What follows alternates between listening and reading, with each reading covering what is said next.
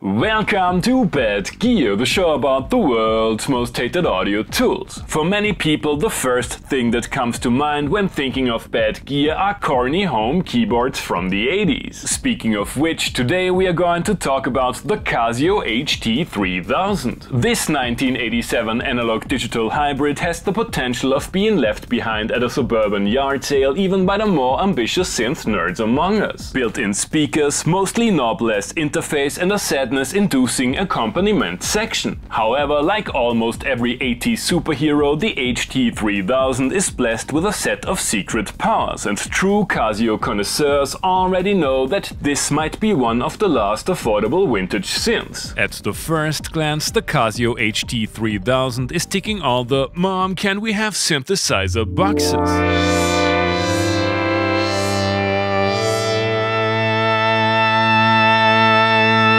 At home we have a sample-based oscillator section,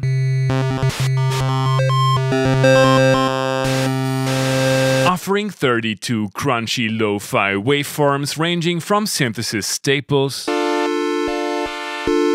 to Take Two Aspirants and Call Me in the Morning. While its bigger sibling, the HT6000, is truly polyphonic, the 8 voices of the 3K are squeezed through one analog resonant filter. This specific model has been modded with a cutoff and resonance knob, which seems to have extended resonance range significantly and turned it into an ear-piercing bass killer at more extreme settings.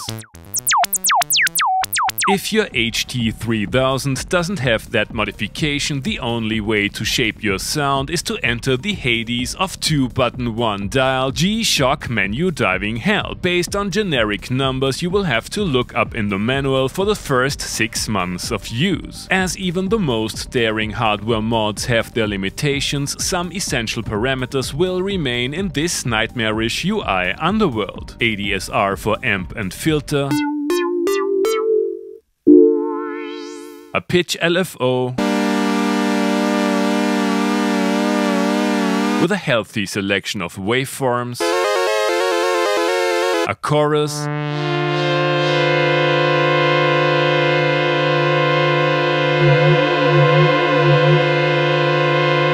and various options for managing MIDI and memory. This paraphonic engine is capable of nerdy leads, surprisingly nice plugs, mid-rangey basses, and choppy paraphonic pads.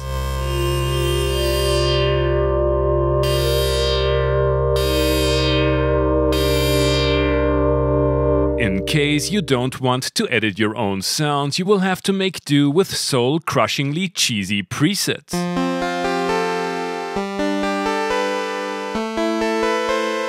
Even via MIDI, the tonal range of this synth is very limited in the bass region. The HT3000 is multi-timbral. There's a second synth engine with its own analog filter and a reduced set of waveforms,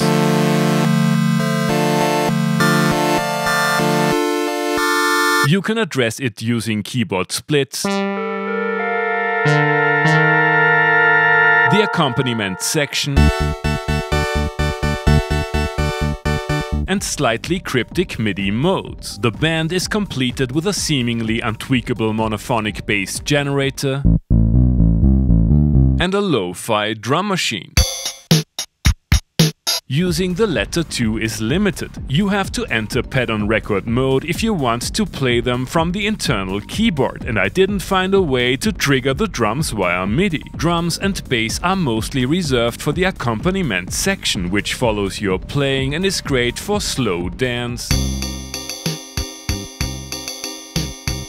and Latin grooves, which also includes fills. You can record your own patterns with a maximum length of 2 bars. Casio threw in a basic chord generator for the lower tone section,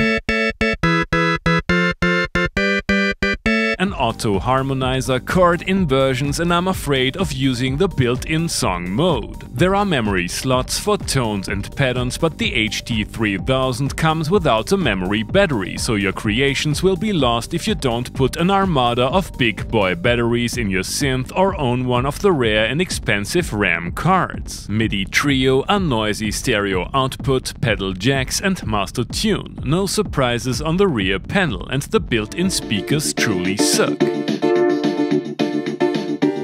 Although some reverb sellers have jumped onto the hype train, the synth can still be found for reasonable prices. Thanks to my dear friend Matthias Jakisic for another gem from his collection. Behind the humble home keyboard facade slumbers a versatile set of sound generators and professional features. Is the HT3000 one of the last pieces of 80s sleeper gear? You have already heard Casio's finest in today's intro tune. I have mixed feelings about this, and I assume I'm not the only one. Time to work around some of its limitations in the first jam.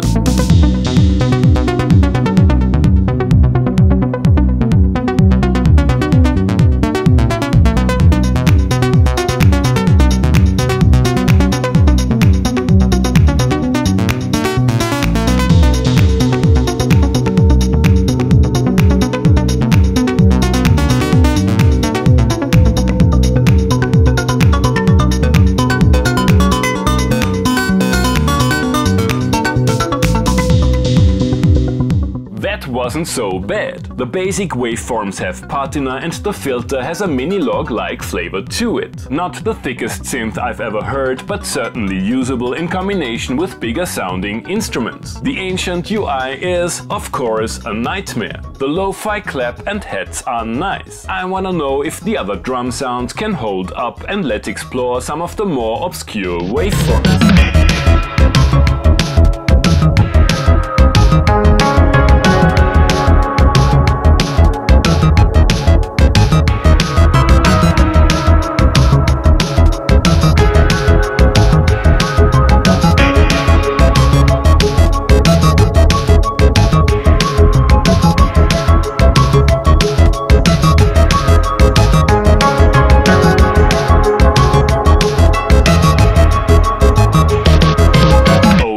Even an entire floorboard of effects won't turn this keyboard into a drum and bass beast. The more abstract patches are cool though, especially when soaked in reverb and delay. The HT3000 is certainly not ideal for in-your-face sounds with massive low end. Let's tone it down a bit with some dream pop VHS tape music, chill wave lo-fi rememberies.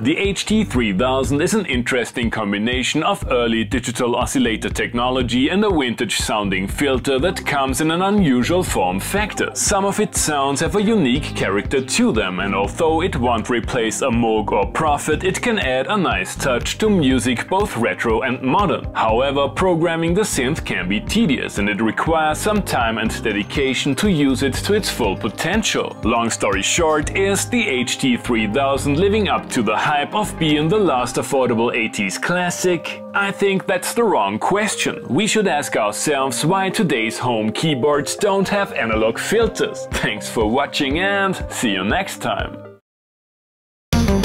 Hey guys, I hope you enjoyed the episode. Feel free to like, subscribe, become a patron and leave a comment what other kind of gear you would like to see and hear on the show.